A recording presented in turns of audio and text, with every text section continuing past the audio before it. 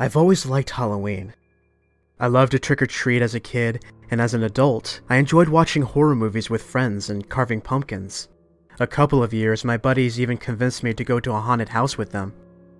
It was a fun night just about every year, and I always looked forward to it. But I don't go out on Halloween anymore. I stay inside, with the blinds shut and the lights off, and I think you'll understand why. This all started 3 years ago, on October 30th. I was talking on my phone with a friend of mine who, for the sake of privacy, I'll call Jake. Jake was unpredictable, which was usually fun, but sometimes got us into trouble, which is why when he invited me to a Halloween party that a good friend of his was throwing, I was a bit hesitant. "Come on, man, what else you gonna do tomorrow? You already said you didn't have plans," he persuaded. Jake had a point. I've never really been one for getting drunk or partying. But then again, I've never really been one for sitting at home by myself all night either. All of my other friends already had plans, and this might have been my only chance to get out on Halloween. As I weighed my options in my head, Jake let out a final, "Well?" I gave a short sigh and smiled. "Yeah, sure, I'll go," I said. Jake excitedly assured me that it'd be fun, and told me that he'd pick me up at 8 the next night. Driving to that party the next day, I couldn't help but feel a bit anxious. I didn't know anybody there except for Jake, but knowing one person at a party is a lot better than knowing nobody at a party. Jake made me feel a lot more comfortable than I'd be alone. I was going as Jack from The Shining, and Jake was going as Slash from Guns N' Roses. "You ready to rock?" he joked as we pulled up at the house. I nodded as we exited the car and walked into the house.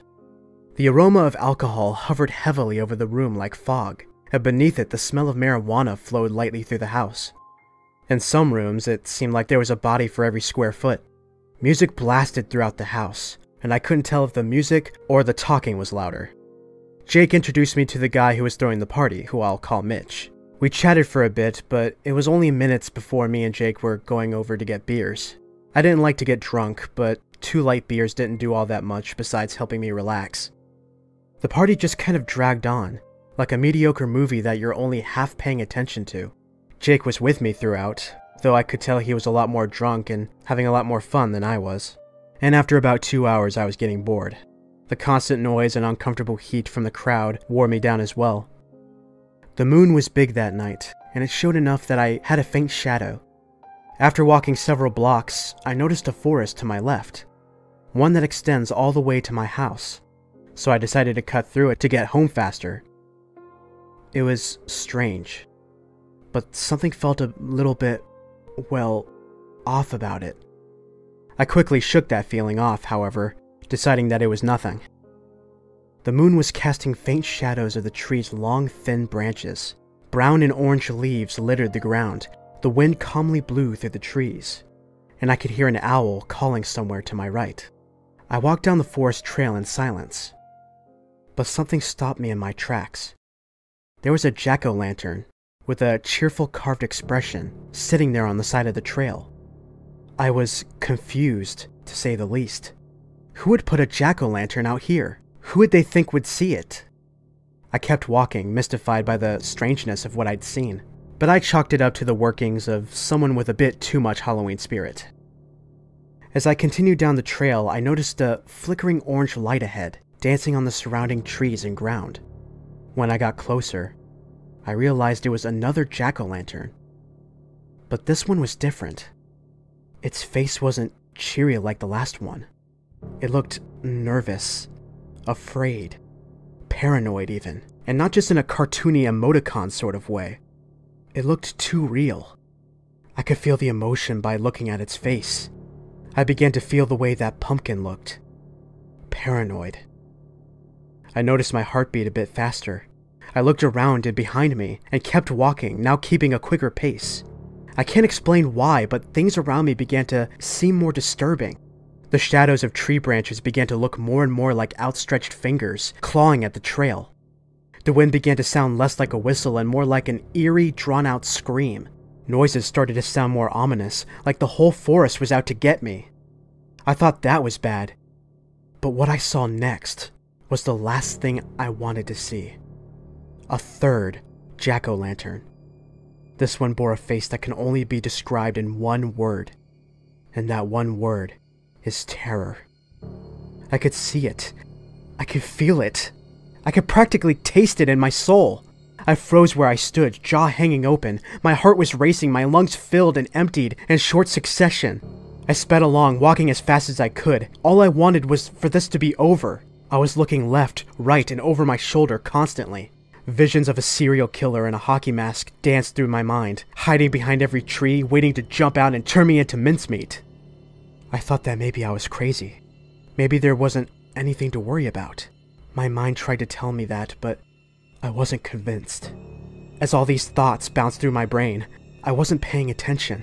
I wasn't watching the path. Out of nowhere, like a flash of lightning, my foot caught on a root sticking out of the dirt, and I fell face down onto the cold, hard dirt. After a moment, I shook off the initial shock and looked up in front of me. I wish I hadn't. Before me, a mere foot from my face, was a jack-o'-lantern. Its face was pure shock and horror.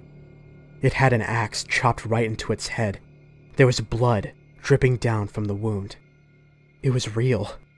I could smell it, the metallic stench that blood gives off. At that moment, I swear on my life that my heart stopped. I couldn't look away. I couldn't move. I couldn't scream. I couldn't breathe. Only one thing could break out of my trance of horror. The sound of footsteps rustling in the leaves mere yards behind me. Every fiber of my being told me to do one thing: run. I scrambled to my feet and ran faster than I ever had in my entire life. I don't think I could ever run that fast again. I swear I could hear footsteps running behind me the whole way home. I looked over my shoulder as I ran out into the street, but nobody was there. When I turned back around to face my house, I saw something strange that made me sick to my stomach.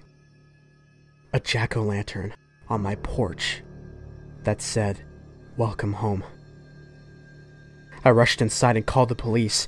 They didn't find anything in or outside the house. Nothing in the forest either. I can't explain what happened to me out there in the woods that Halloween night. But one thing is for sure. Someone, or something, was following me. And it knows where I live.